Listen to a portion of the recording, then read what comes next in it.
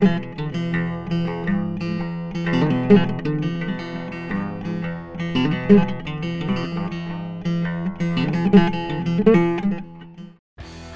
I'm Julia Hers, publisher of craftbeer.com, which is a website by the Boulder, Colorado-based Brewers Association.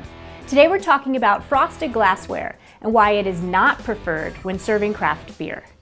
When most people enjoy a craft beer, they usually prefer to pour it into a glass. And the temperature of the glass is something very important when it comes to allowing full enjoyment of each craft brewed beer's flavor and aromatics. Many beer lovers and retailers freeze their beer glasses.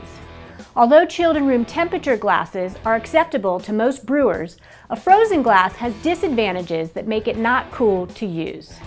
Frozen glassware will create foaming due to a sheet of ice being formed when the beer is introduced to the glass. Additionally, drinking beer from a frozen glass is like chipping the ice off the inside of your freezer and using that as ice in your glass.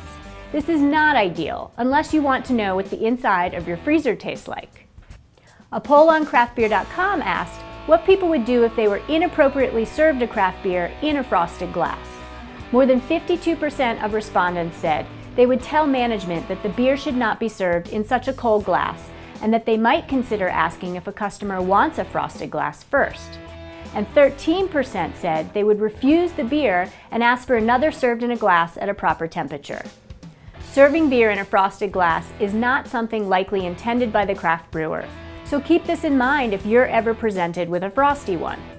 And in summary, room temperature or slightly chilled glassware is a sure bet when enjoying your craft beer, but freezing the glasses is just not cool.